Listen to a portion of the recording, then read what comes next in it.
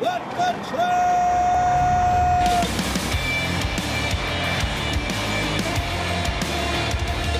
You are listening to What the Truck.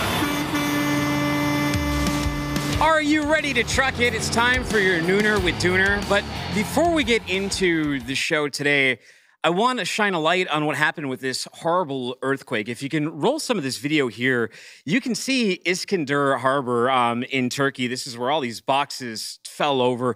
Look at those flames there. This has been raging on for a few days now. And this is just the harbor, but I shared this on LinkedIn. You can see right there, that's a drone going through all of that destruction. I think we have a daytime one too, and you can really see all the cans just spilled all over the place, but that is nothing close to, I believe the death toll has been updated to 11,000, and they're still pulling people out of the rubble. This is the worst, the deadliest seismic event in the past decade.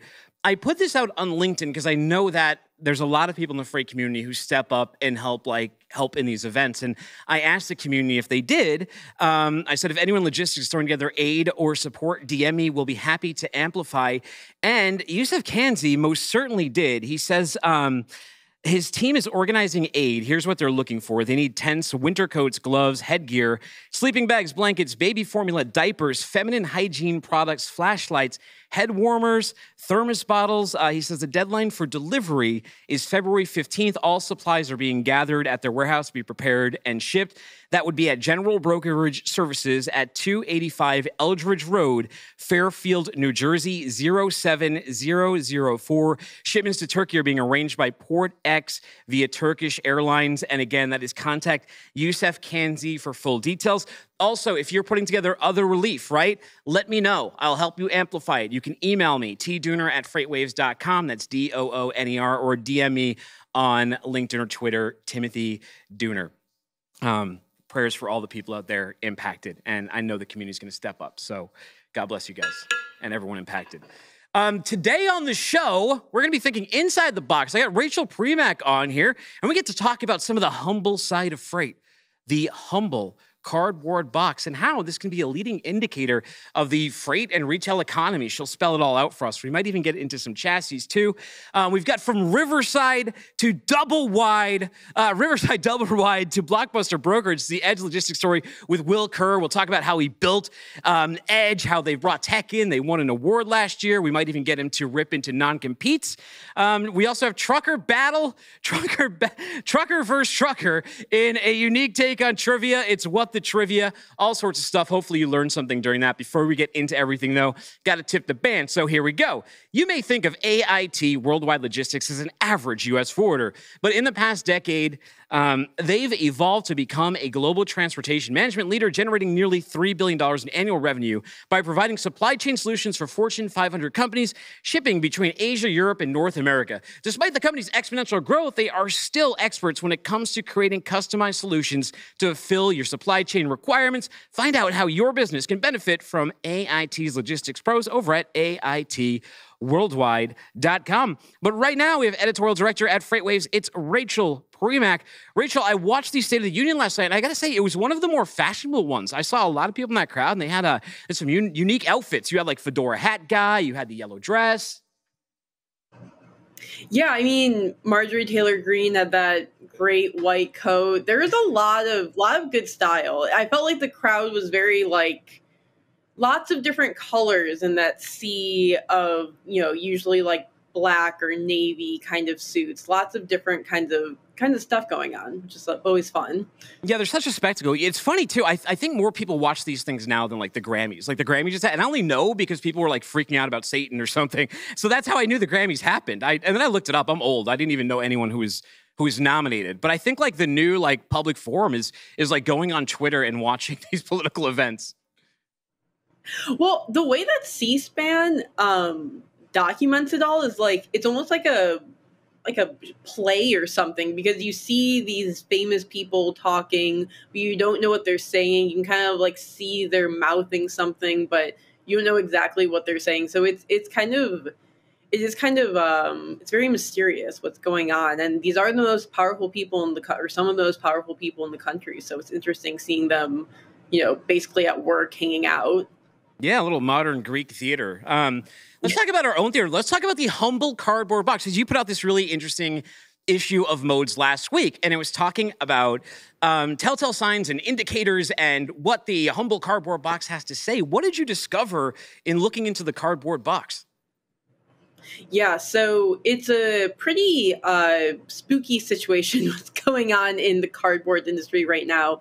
US box shipments actually fell by 8.4% in Q4 of last year. That's the biggest decline since one quarter in 2009. Operating rates in terms of how active these factories are, that's down to 80.9%. That's the lowest last seen in 2009. So basically 20% of the factories that are used to produce these boxes are stagnant. And this kind of just goes back to a lot of what else we've been seeing in the economy more broadly, which is that a lot of these companies were super active in end of 2020 through 2021, and now through 2022 they basically saw that they had too much inventory, too much capacity, and they're trying to draw back a little bit. That would make or a sense. lot of it. I mean, that would make sense given the inventory glut, right? They probably they produce more boxes, I would imagine, too. So they kind of have their own cardboard box bullwhip effect happening. Yeah, exactly. So one thing that people don't realize about cardboard boxes, it's not just what you receive from Amazon or Walmart or wherever you do your e-commerce shopping, though, of course, that is a big consumer of cardboard. Basically, everything you buy in a store at one point spends time in a cardboard box. So it could be, whatever you're buying from the farmer's market, presumably to move that to the farmer's market from the farm or from the whatever facility it's coming from, you do have to put that in a cardboard box at one point. So it's not just e-commerce orders or what have you that's changing. It's a pretty good barometer of retail activity as a whole is declining quite noticeably, especially when you look at the cardboard industry. Interesting. So, are we seeing any change? Is this steady, systematic decline keep happening? And are you of the opinion that when you see an uptick in this, you would also see an uptick in, say, like the freight economy? Yeah, they do seem to track somewhat closely, but it is important to note that a lot of freight, not all freight is tied directly to retail. You also have automotive, you have agriculture, you have chemical goods, you have all these things that aren't necessarily e-commerce orders or what's going in on the grocery shelf. So they do track somewhat closely, but it's not exactly a one-to-one comparison. In my opinion, cardboard would be a good way to track van specifically, and maybe reefer as well, but it's not an exact one-to-one comparison. How about consumer, Rachel? Consumer, Rachel, do you like when do you like a customized box? Like my dogs, they get Bark Box, right? And it says Bark Box right on the outside. They know exactly what it is when it comes. I know exactly what it is, and everybody in the house gets excited.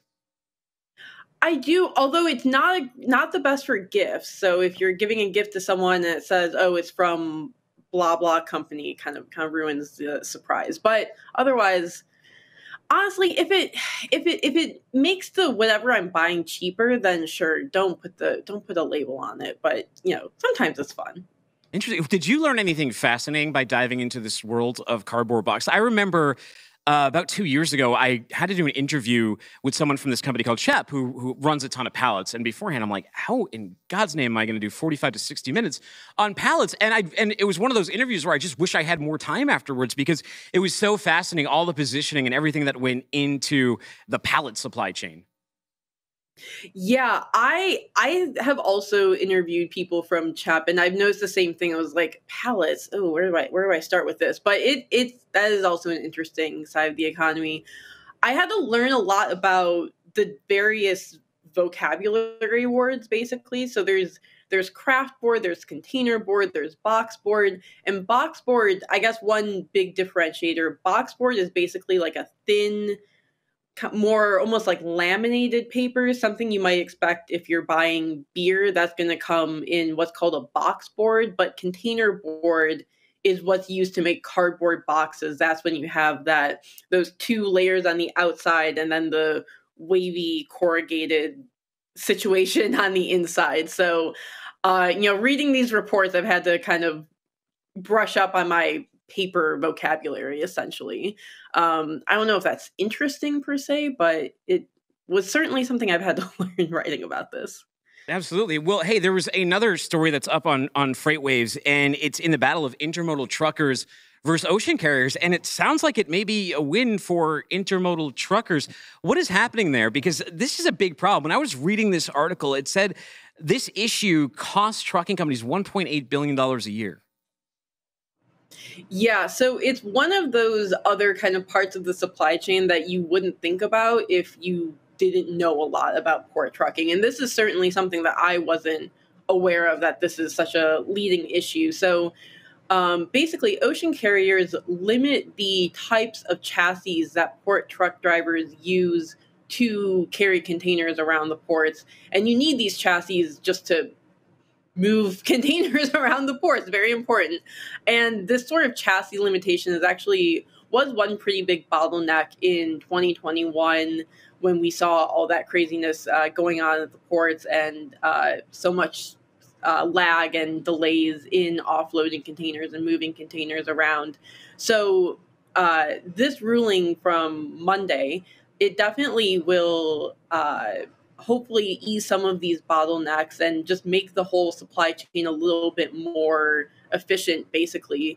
For me, I was surprised to hear that ocean carriers do limit the producer of the chassis that the port truck drivers can use to carry containers. I mean, that just seems like a weird kind of bottleneck to have. It seems like something that would be pretty easy to solve, pretty easy to address. So I think this is something that could certainly ease a lot of supply chain bottlenecks. Well, I know that during the pandemic, guys like Ian Weiland and Matt Strapp over at Harbor Trucking Association, that was one of the biggest thorns in their side was chassis positioning and like the different color pools for containers. It was a huge mess, and they identified as a big problem their inefficiency. They were talking about all these yards and everything. He's like, we can't even get out of the port to begin with due to this. So that's cool to hear. I did hear a rumor that your next humble topic you're taking on is bubble wrapped. Can you tease that? Yeah. So when I wrote that cardboard piece last week, a few people reached out and said, oh, maybe one reason why cardboard is down is because e-commerce providers are switching to those like plastic bags, those like big envelopes essentially, rather than shipping in boxes. And unfortunately, for the economy at large, that's not the case. Those sorts of plastic packaging solutions are also on the decline.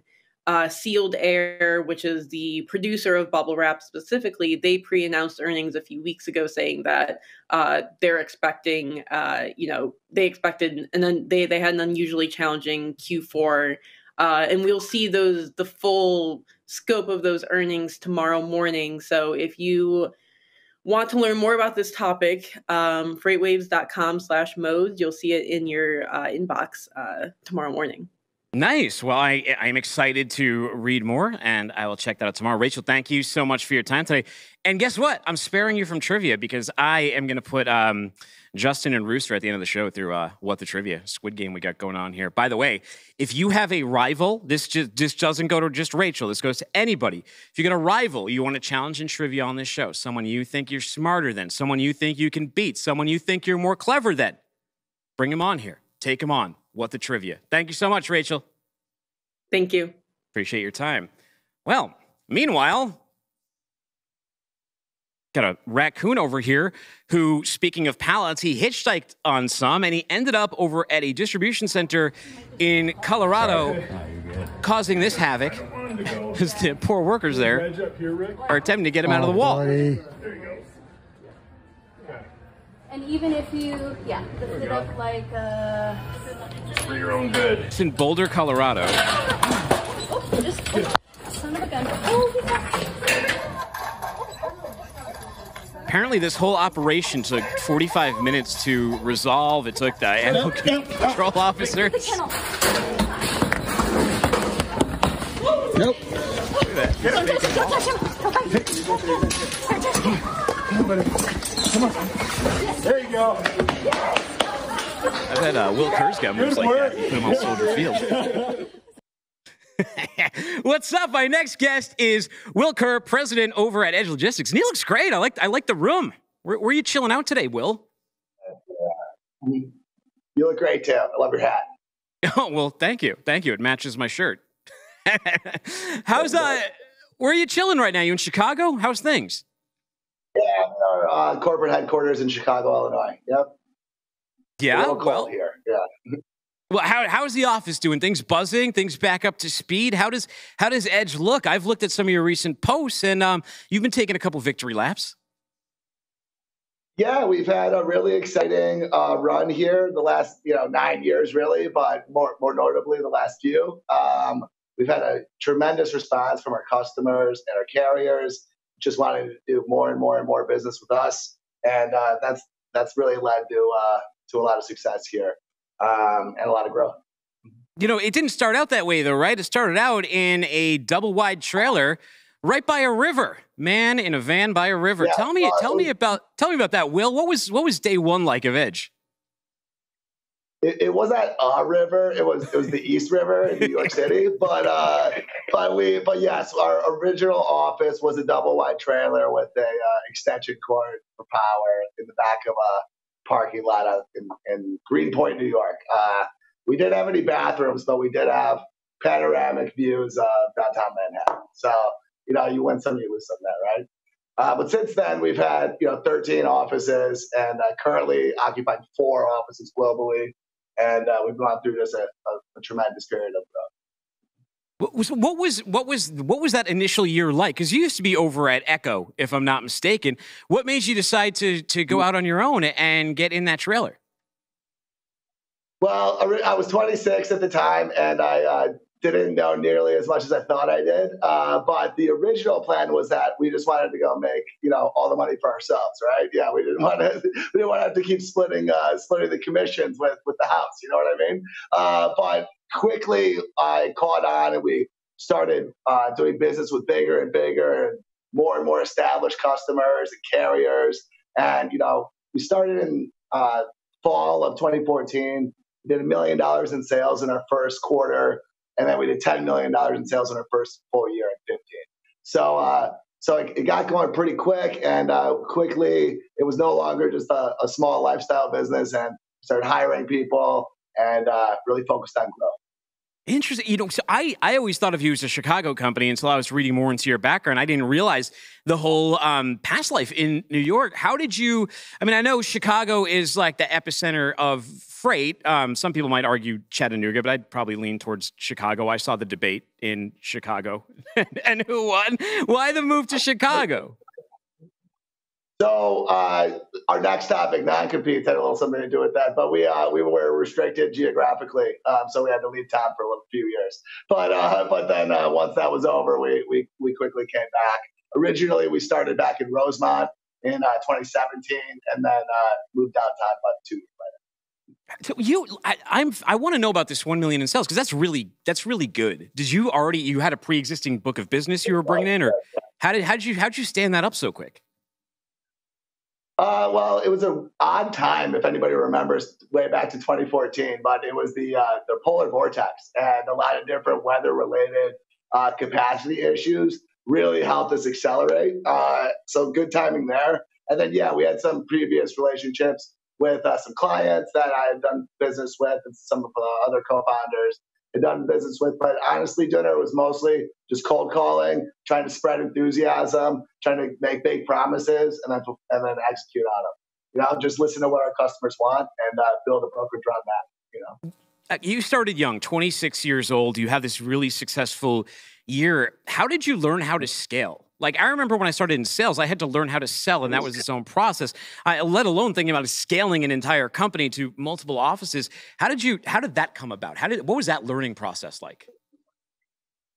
Well, it was definitely trial by fire, but I think our growth plan has always been pretty much the same since day one. We're really focused on 3 main things. We're focused on our product, we're focused on our people, and we're focused on our purpose.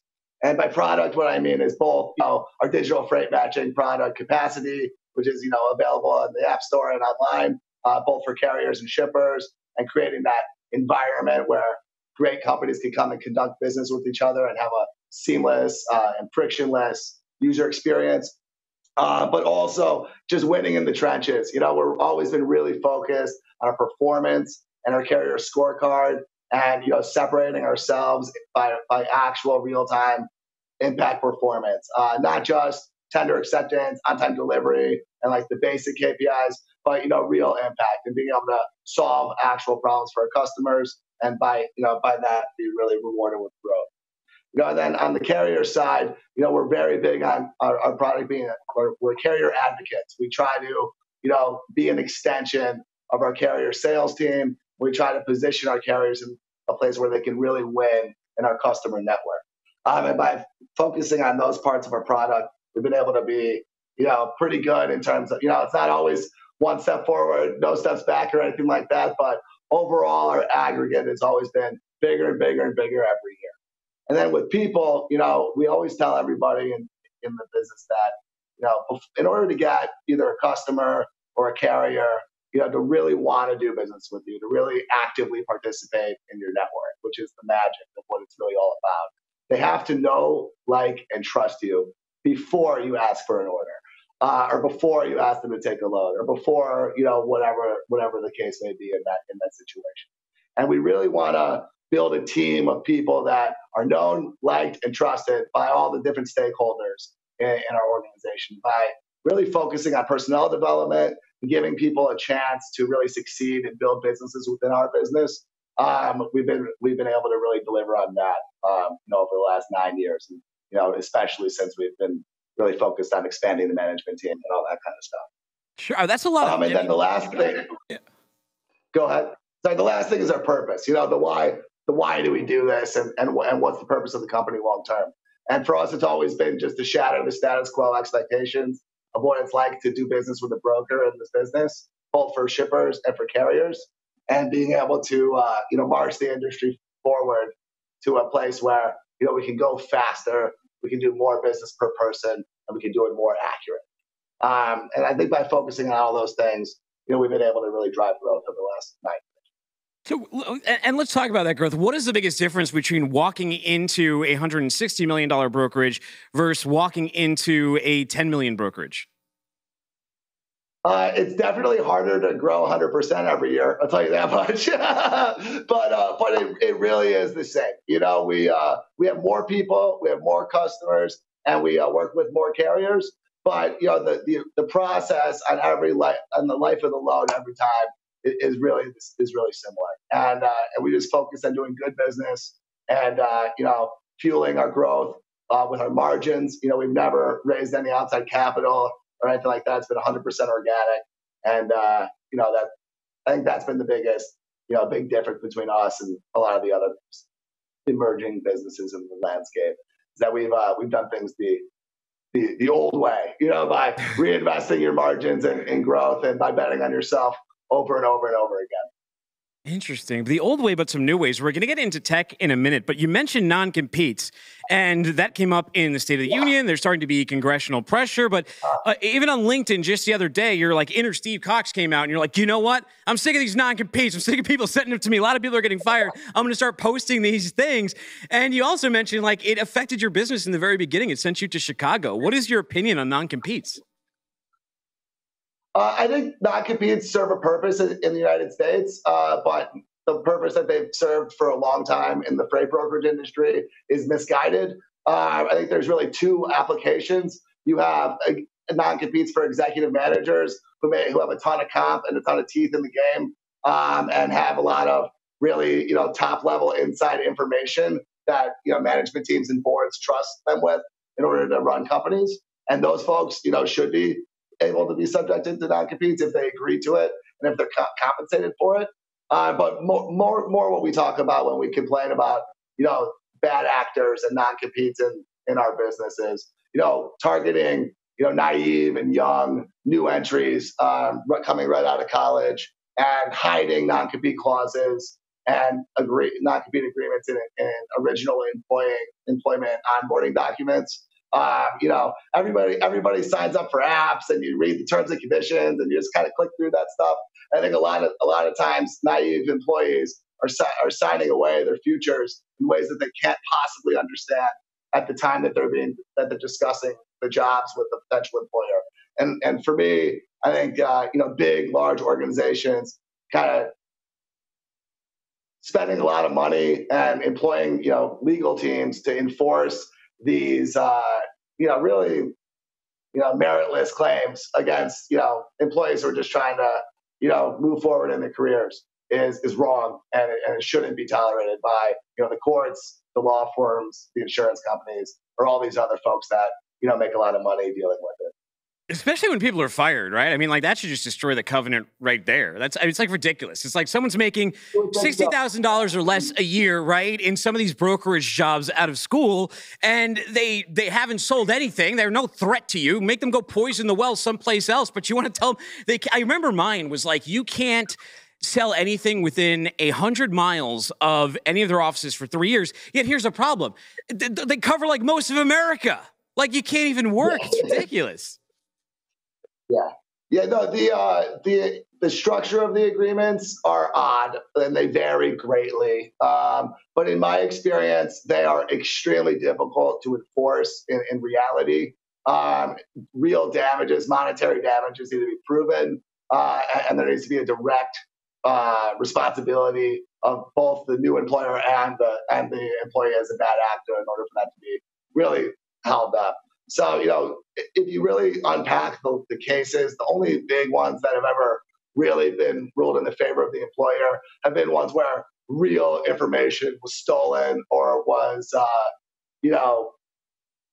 shared with somebody outside our organization in a very illegal and malicious way. Just people, I think one of the big goalposts that we need to really define, the big line of descent, is what is intellectual property and what is proprietary information. Because for me, going into a grocery store and seeing that, Kellogg ships a lot of freight doesn't mean that, that's a secret, so it's kind of like what's what, and I think you never really hear a lot about, these cases getting to court and ruling in the favor of the employer. It's more of a strong arm tactic that scares people and restricts employee movement and forces people to pay for lawyers and deal with court cases and discovery and other stuff that they're incapable of really doing realistically. That's it.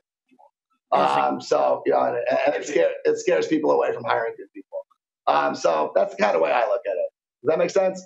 It sure does. Now, the other thing I wanted to hit on here is you mentioned that you built Edge doing things the old way with fundamentals. However, you won Digital Freight Matching Platform of the Year, doing things kind of the new way. Yes. Talk about merging that old with tech. Yeah. We started building our own technology about 5 years ago. All our developers are out of South America, and it's been something that's been really fun for me personally. And I think it's been a really big differentiator for the organization. Originally, our platform was carrier-facing only. Most of our clients are large enterprise organizations, and they don't really participate actively in our technology. Our solution is more of a bolt-on solution to their pre-existing TMS or whatever enterprise systems they're running. And we kind of act as a carrier within their network in most cases. So we were always really focused on building for the carriers. And we know what it's like to do business with a broker. And because I used to work at some of the big brokers, and so have a lot of the rest of our team. And the practice of going on DAT, calling an 800 number, waiting on hold, discussing a load, going back and forth, pausing, waiting for manager approval, only to find that they sold the load to somebody else or whatever, and then starting that process over again with the next broker is just not a quality way of doing business. We really thought that, those status quo expectations could be really shifted over a long period of time and a lot of consistent good business. And so that's what we built. It was capacity. And since then, it's been a real flagship product for us. We have 16,000 active carriers using it all the time. We get like 5 or 6 interactions on every load offer we have.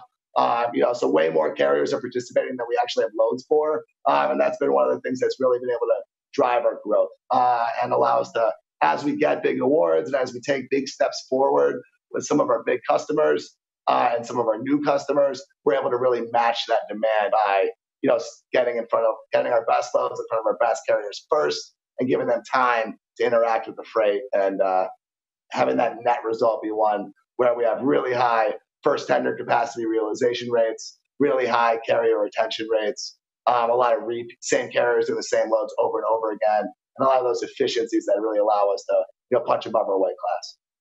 Wow. Hey, before I let you go, and really cool, everyone go check that out. Before I go, though, what's your favorite story so far from building this company? What really sticks out in your mind? Is there a certain day or an incident? What's there in your mind? I think the award that we're most proud of is when we won the Niagara Bottling Carrier of the Year award for inbound logistics in 2020. Niagara's been our biggest customer for a long time, and it's one of the most competitive broker and carrier networks in the United States. And for us to build a service offering around them and scale it for years, and then be recognized in the community for excellence in performance was probably our most proud moment so far. But we've had a lot of really great ones. We've been on the Inc. 5000 list for 5 years in a row. Crane's Fast 50 in Chicago for 3. And there's been a lot of really, really great times. And I think the relationships we have with some of the longtime partners here, some of the longtime employees have been the things I cherish the most. Sure, I mean that's an edge story. But how about you personally? Do you got a story? What do you mean? Sorry, you put me on the spot, but it's all good. I know it could be hard to come up with one. No, I hear you. I don't know. Yeah. No, it's all good. So hey, people want to reach out to you. I have a big announcement I'd like to share if you have time. Is that cool? Yeah, do that. Let's hear it. Yeah. All right, great. So soon I will no longer be the president of Edge Logistics. I'm going to become the first CEO in our history, and we hired an industry legend to replace me and to help us get to the next level here at Edge. We are announcing that we've hired Blaine Barnett to be the next president of Edge Logistics. He's had a number of spots in different really admirable brokerages over the last 10, 15 years, and we can't wait till he starts next week. And I just want to take the time to announce that here today. Well, hey, a little cowbell for you. Congratulations, Mr. CEO, Captain C-Suite over here. Congratulations to your new president. Sure going to be great. And look, you guys doubled revenue over like the past 2 years. Maybe you'll quadruple it over the next 2. I'm rooting for you, Will. Thanks, Dooner. Thanks for having me. Take care, and congratulations. Excellent stuff. Wow, nice announcement, too. Anytime you got a really great announcement, come at your boy. But it can't be like, some like product feature or something. It's got to be something cool, right? It's got to involve people. Anyways, let's go here. China, India, Vietnam, Belgium, France, Germany, Italy, Switzerland, the Netherlands, the United Kingdom, Canada, and Mexico. AIT Worldwide Logistics has 2,000 supply chain experts in these countries and, of course, in offices across the United States. And in 2023, they're adding more locations around the world as organizations continue to expand and make it easier than ever for customers to ship between Asia, Europe, and North America. If you're ready to create a shipping program as unique as your business, as unique as this show, as unique as Justin's beard, you can learn more at AITworldwide.com. Go check it out. All right, now it's time for a fight for survival. It is our own little version of Squid Game here on What the Truck called What the Trivia. And whoever loses this, a trap door is going to open under the floor in their own house, and they're just going to fall in their basement. And then it's just up to them to survive. No, I'm just kidding. It's What the Trivia, and we got the Rooster and Super Trucker. I hope they never give you a sound. I just want to hear you make a horn sound every time I'm on. I try to be consistent. I think I'm sticking with the same. Did you identify what kind of horn that was? That was an air horn on a truck. Yeah. That's not your trivia. I'm just kind of warming you guys up. Okay. Before we jump into things, so we don't run out of time, couple announcements. You guys just put out a new podcast today. Let people know what that's about. Justin. So Sorry, we're getting them all mixed up here. We just recorded with a guy. The one we recorded yesterday was with a couple I found on TikTok called the Bombs. They go by Married to the Road. They're absolutely crushing it on TikTok. They're an older couple, a fellow AA&E hauling couple like I was when I was over the road. It was so much fun talking with them. I got to reminisce about all the old government freight that I used to haul. We covered their careers, growing their brand, and they have a couple of really good charities. Treater Trucker, they've done a really good job with charity work, getting drivers meals out of their own pocket. So that'll be dropping. That's dropped today. Absolutely, take a listen. Yeah, that came out at 11 o'clock. Rooster, what's one thing you learned from that episode? What's one reason people should listen? One of the reasons be great to listen. They're Married to the Road is a great resource. They're have a lot of knowledge between them. They're actually a Landstar contracted carrier like I was, and they can instill a lot of knowledge to the young people of wanting to become owner operators, and also they're driver advocates with a new organization, the North American Driver Resources Association. They're one of the leading groups that's going around trying to get some of the harder driver regulations smoothed out. Possibly reworking some hours of service issues, the in-cab recording devices and items and such. Okay. I said one thing. You listed like 20. I just wanted one little nugget. I wanted one thing I'm going to learn, Rooster, but it sounds like there will be plenty within that podcast. So go to look at Back the Truck Up wherever you get your podcast. Subscribe to that. And while you're there, subscribe to What the Truck if you're not. Or subscribe to FreightCast. You'll get every single FreightWaves podcast all on one feed, including Back the Truck Up and including What the Truck. But boys, it is time to test your wits and your smarts and your ability to understand my own psychology. So here we go. Question number 1. It's a video question. Video Daily Double. And now, guys, we don't have buzzers yet, so I need you to raise your hand, right, before I can call on you, okay? Don't just yell out the answer. Here it is. Play the first clip. I bet none of you truck drivers have this right here. Let me show you.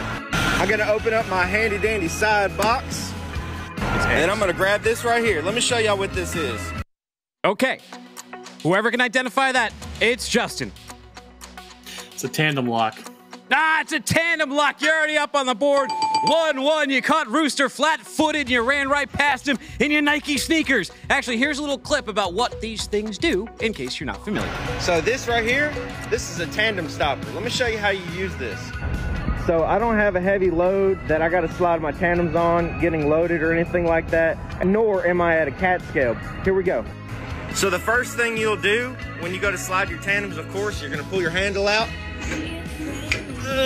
Get it locked in the groove, and then pretty good handle in there depending on which way you want to slide. Let's say we need to slide People were making fun of that right? on TikTok. So we got 1, 2. So we're gonna put it right here. Then we're gonna slide back until it locks right here. Now, if we were sliding forward, we'd do the same thing, but for the back of the trailer. I've had one of these things for quite a while now. I love them. They save me a lot of time whenever I'm scaling my loads. Or just need to slide my tandems to a certain position. I ain't gonna sit there and fight with it multiple times getting in and out of the truck. So these are pretty helpful. They'll help you scale your load, especially if you know what you're doing. You'll be able to scale your load and slide your tandems once or maybe twice at the most if you get it wrong. Good stuff. You use one of those tandem locks? They sound pretty handy. No, I actually have never had to slide a tandem in probably 10 years, but back when I was, that thing would have been super handy because there's nothing worse than pulling it too far forward or too far back and then having to do it over and over and over again. Interesting. How about you, Rooster?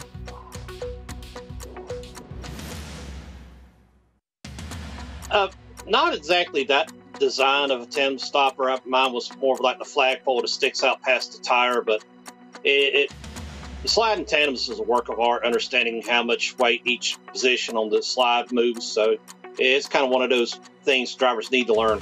Very cool. All right, next question. 1-0, Super Trucker. At what moment did he realize he messed up? Roll the tape.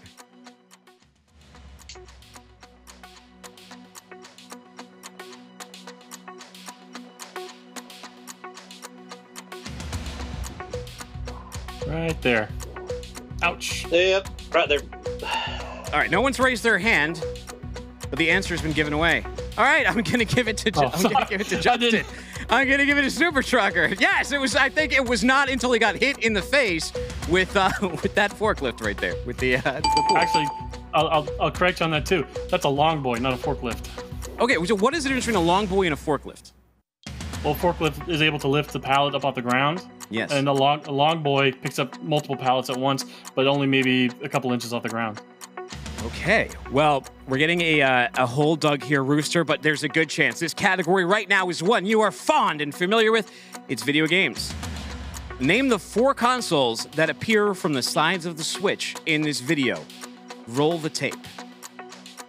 Now, the size of that Switch, very cool, by the way. An artist did this thing, although the automation seems like it would break pretty easily. He's going to zoom in. There's 4 consoles inside there. I'm curious about the ones on the wings.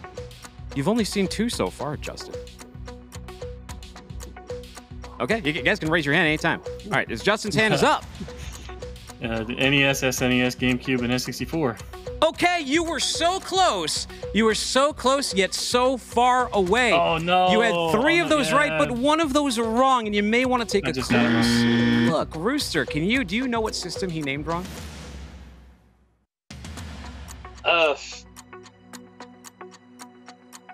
No, I do not. So that is not a Super Nintendo. It's a Super Famicom. It's the Japanese version. Do we got like a... There we go. Bang them both. Drop them both through the floor. That was close, though. Did you have all those systems? Did you have an N64? Were you a GameCube guy?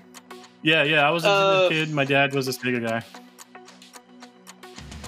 All right. I had everything up to GameCube. Past that, I don't even have a Switch. So anything past GameCube, I didn't get into. None of the Wii's, none of the stuff like that. All right. Well, the new Breath of the Wild game's coming out, so you may want to get one. Here we go. Here is another video question. Roll the tape. We get a lot of questions about 11'8" bridges. People ask all the time, why don't you put something in the way to let people know that the bridge is 11'8"? So if you're going to hit it, then you hit it first and not the bridge. Well, let me show you. So there's our bar. We have chains on it. Basically, you hit that, you're going to hit the bridge. And it does a really good job. Oh, wait, no, it doesn't. Stop hitting bridges. Okay, here's the question. And again, raise your hand. Whoever has it up first wins. Why do truck drivers keep hitting bridges? Google Maps. Okay, it's just, you got to raise your hand, Rooster. It's Justin again. Yeah, I would say Google Maps. Google Maps. Why don't those GPS. chains? Why don't those chains work? Like you said, the 11'8" thing. There's the sign. He's got the chains. It hits him on the top. Why does none of that resonate? Maybe they got headphones on. Maybe they're just not paying attention. Interesting. Have you hit a bridge before, Rooster? No, but that wonderful tunnel in Boston's kind of close to what I was driving at the time. Oh yeah. Well, Storrow Drive is pretty terrible out there. Also, okay. So what was that? Will that count? Google Maps? I guess I'll give Google Maps. All right. Is that the only reason? Maybe it's good enough. How about this one right here? And this is interesting. This is almost like highlights. I don't know if you ever played that game. What I want you to do is when you're watching this video, point out as many wrong things as you can about what's going on with this self-driving Tesla through a parking lot, and whoever calls out the most wrong things is going to win the point. Roll the tape.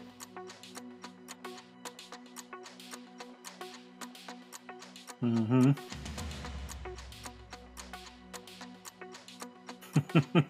Gonna yell out those problems at any moment. Oh, well, keep. Should I raise my hand or? Yeah, whoever lists the most problems wins. I want you to narrate this with the problems you see. Well, it's going the wrong way. It's going too fast. It's crossing the painted lines. It didn't yield.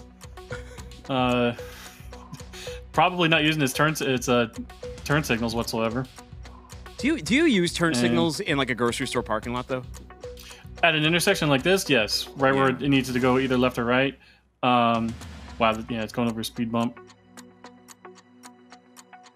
It's kind of driving its own way. It's going through spaces, and it doesn't seem to know which side of the road it's supposed to be on. No, it's very confusing. What's also kind of scary is like you don't know what it's thinking to do until it does it. Rooster sees no problem with this so far. He just wants a self-driving car. Not really, but you know, if you guys got a good internet provider, I would really love one right about now. He's playing on a handicap. I've got I'm watching everything in real time. Okay, all right. Well, we're gonna have to give him a slight delay though. Here's another video, and I'll wait until it plays before I even ask you the question and before you even raise your hands to call. We'll give him a fair shot at this one because he started to fall behind. It's 4-0, and we only have 10 questions on this, right? So I might have to like add more points to the next ones. What did this driver do wrong? This is our back the truck up question of the week. And it's not pull a Swift trailer. Here he comes. Doof. Oof. Okay, ouch. Rooster has his hands up. Rooster is back in the game, and he's ready to fight. What's up, Rooster? He failed to follow the golden rule. Get out and look. Yeah, what do you do in a situation like that? It almost looked like two vehicles were moving too. You had one truck coming in, and you had the Swift backing up, and I don't even know if the Swift was even had any situational awareness around him that the other truck was coming. The lineup was already poor because he was had the wrong angle, so it was just a whole basket of errors. Interesting. In the audio in that video, the guy that gets hit, he's laying on his horn trying to warn the Swift truck backing into him. Yeah. I thought we had audio on there, but they may have put like there might have been a soundtrack underneath that we had to mute. I'm not really sure. But yeah, someone was definitely beeping at the guy. That context was lost a little bit in that video. Okay, but it's Rooster is coming back, so he's got another chance here. Looks like the production team is cheering for you. By the way, shout out to AI Isaiah. He is running the director's chair in the back seat today. His first time, so give him a round of applause. Let's see here. What do we got next? Oh, this is the Rachel Premack question of the week. Cardboard box prices rose by as much as X% during the pandemic.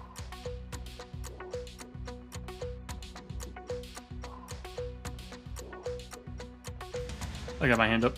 Okay, we got Justin here. 200%. Beep him. No, too high. Beep him to hell. You got that buzzer? I'll buzzer him. Rooster, you got a guess? You got a guess? It's going to be lower. I'll give you a hint. I gave you guys the article. I interviewed her during this very show. Hey, we're tied up. Being able to hold a hell of a lot of cardboard in my time, I'm going to say probably about 55%.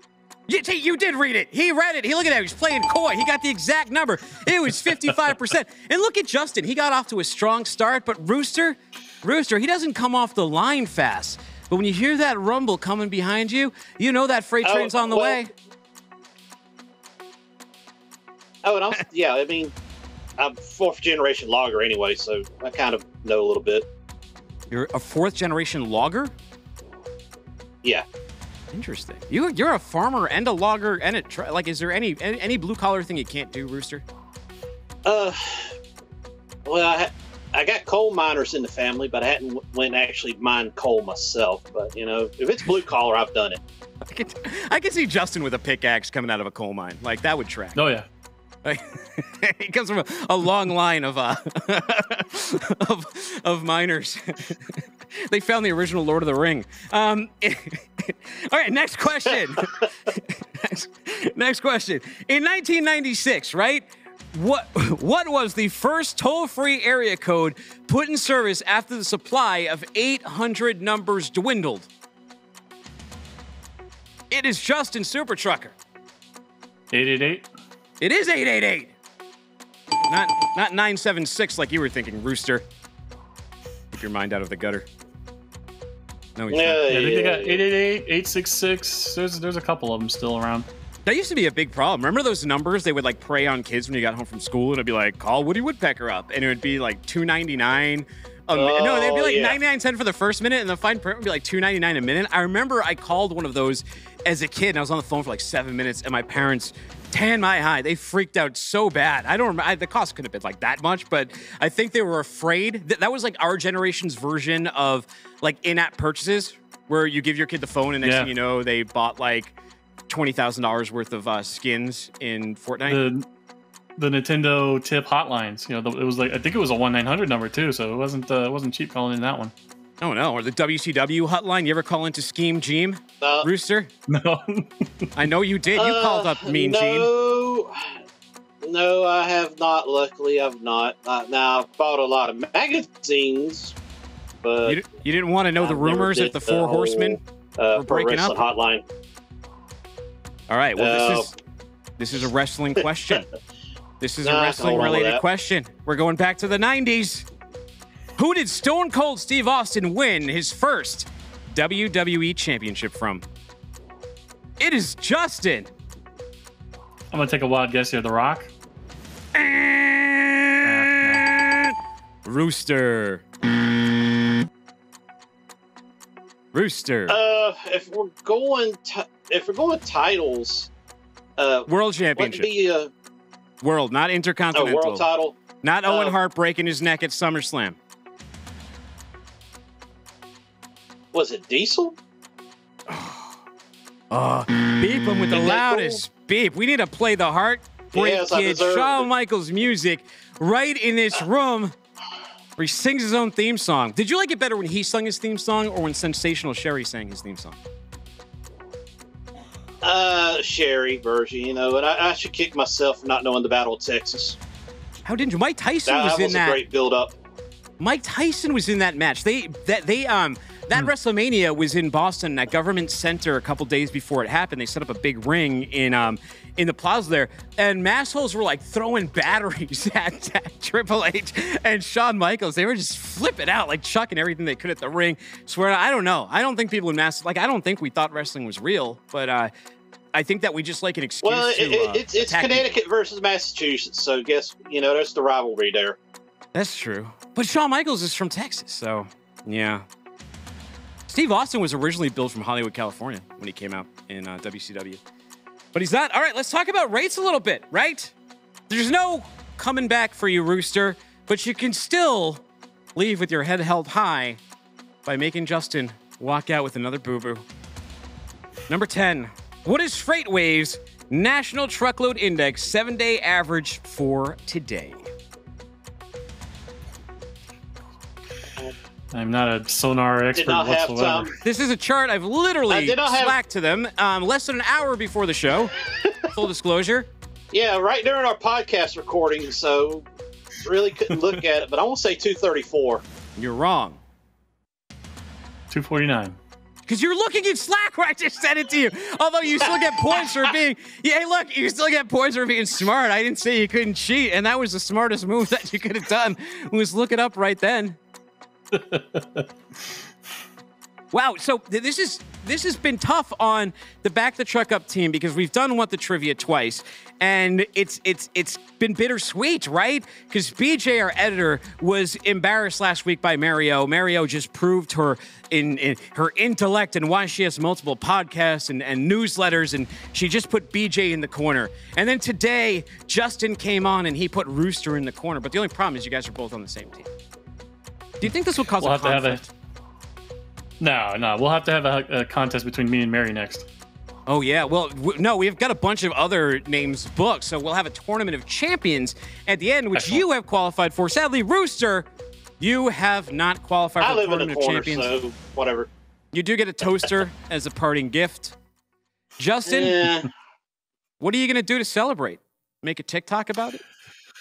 Yeah, well, I mean, it's only the first step in the road to victory, so we'll see what happens once I reach that the top of the mountain there.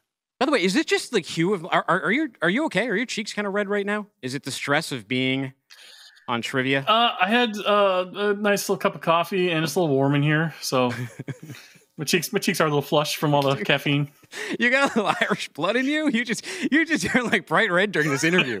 You kind of look like, remember like Veruca Salt? She ate the blueberry in Willy Wonka and she turned bright blue. But like a cherry. No, I have my fan off and it's getting a little toasty in here for sure.